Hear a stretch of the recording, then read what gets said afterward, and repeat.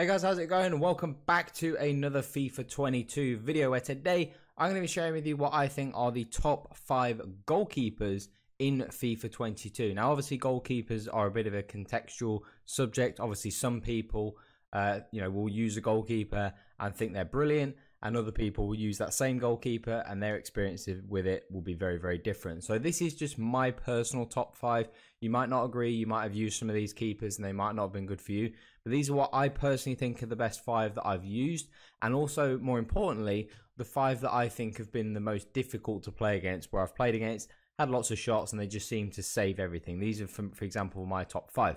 So these aren't in any particular order, but first up we've got Edouard Mendy. Now Mendy is going to have a new moments card. I believe it's 89 rated, I think. So Mendy's going to have a new moments card, so I would go for that one ahead of this one. But Mendy in general is one of the most difficult goalkeepers I found this year to play against. Early on, playing against his 83 was tough.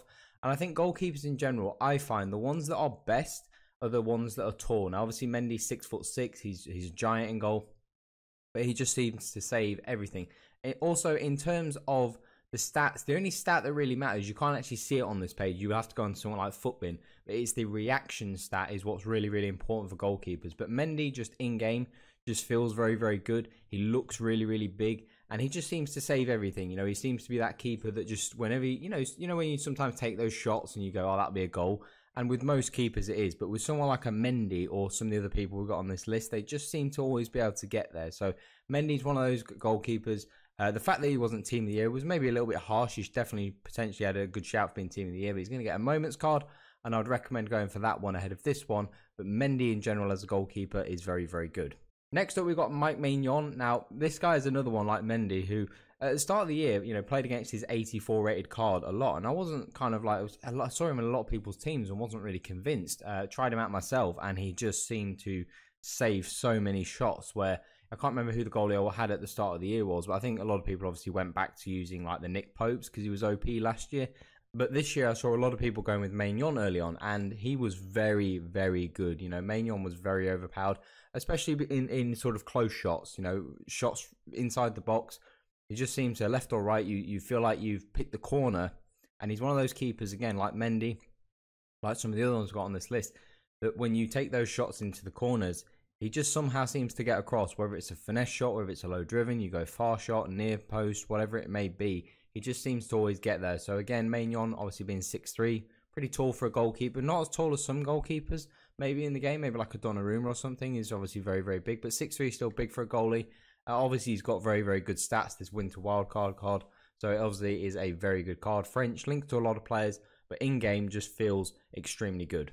Next up, we have got Thibaut Courtois. Now, he has only got an inform at the moment, but I haven't played against this card maybe as much as some of the other ones. But from the times when I have played this guy, for example, in draft or in some rivals games, again, he's very, very good. And I think, again, it comes down to obviously his height being 6'6".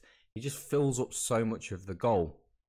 When a goalie fills up obviously more of the goal, they've got a better chance of getting to the corners, and that all depends on what their reactions are. The reactions of a goalkeeper are very, very important, because then it's how quickly they get across and react. But again, Courtois has got a very, very good card, with a basic, with a glove.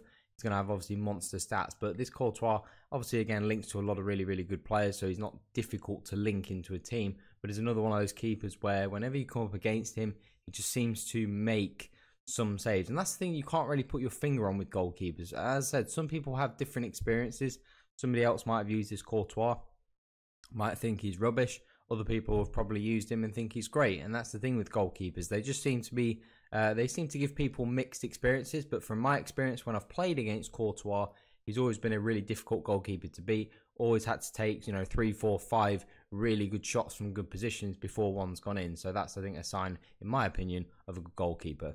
Then next up, we've got someone who maybe bucks the trend a little bit, and it is Iker Casillas. Now, Casillas being only 6'1" doesn't really fit the profile of some of the other goalkeepers that have been on the list. We've had obviously Mendy and Courtois, who are obviously very, very tall, obviously like 6'6", 6'7", so very, very tall goalkeepers. But Casillas is only 6'1", so not a super tall goalkeeper. But with Casillas, he just seems in game like he's just faster, and that's the only way I can describe it. Like with some goalkeepers, like Courtois, they're very, very tall, so they can get to the corners. With Casillas, he just seems to react really fast. And again, that reaction stat is really, really important. But he just seems in game very quick. Like, he just seems to be able to get across very, very quickly. So if you, for example, line up a finesse shot and it's good, he just seems to, boom, just be able to get across really, really fast. And that's what I find quite difficult, of course, with Casillas. And that's kind of what makes up for his maybe 6'1" as a goalkeeper, his lack of height, is the fact that he has got that lightning speed to be able to get across. Obviously, his card is ridiculous. Now, in terms of when I've played this guy, generally it has only been in draft.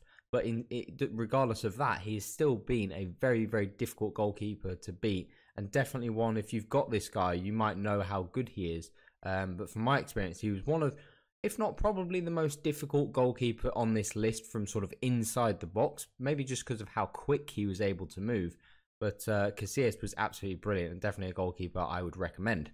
And then the next goalkeeper we have got is Lev Yashin. Now, I know we said that this wasn't in order, but for me personally, if you wanted my opinion of who I think the best goalkeeper is, I think it is this Lev Yashin. I use this guy a lot in draft, obviously when icons were popping a lot in draft. Obviously he's got the hat as well, which is really, really cool in game. But Yashin, for me, just made more saves than the other keepers. You know, I remember when I was playing in draft with Yashin, I played against a guy who was, you know, decent player and was having a good amount of chances against me, and he was taking some very good shots where normally you'd think, oh, this is a goal, and boom, he would save it. And then, you know, the next one would come in like, okay, he'll definitely score this one, and boom, Yashin saved it again. Now, obviously, there's going to be some games that you have with a goalkeeper that are going to be poor and they seem really bad. But Yashin, for me personally, was so good. 9 games out of 10, he was very, very good. And obviously, he's got an incredible card. His diving is very, very high. His goalkeeper reflex is very, very high, which I think is probably, in my opinion, the most important stat in my opinion, for goalkeepers. Obviously, his kicking's low, which doesn't really matter because a goalkeeper doesn't need to kick. But in game, he just feels very, very good. Obviously, he was a brilliant goalkeeper back in the day. But you know, Yashin, for me personally, is the best goalkeeper in the game and the one that I would recommend the most. But all 5 of these goalkeepers are very, very good. And like I said at the start of the video, I'm sure other people will have differing opinions on this bunch and some other players that are maybe not on this list. I know players like Areola are really good goalkeepers. And obviously people are going to be thinking, why is Donnarumma not on that list? For me, I haven't used, obviously, the Team of the Year Donnarumma, so I don't know. But I used the Gold Donnarumma a lot. I played about 260 games with him. And I wasn't a huge fan. I found that he was one that just, for me personally, didn't seem very good.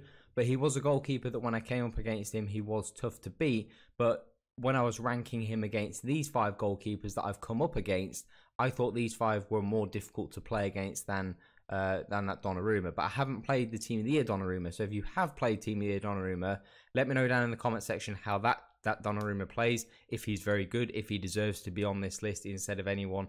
But for me personally, these are the best 5 goalkeepers in the game. So let me know in the comment section if you disagree, if you have any other ideas for players that you think should be on this list. Do drop a thumbs up if you did enjoy the content, and subscribe as well if you are new to the channel. But that is all for today, guys. Have an awesome day. I'm out.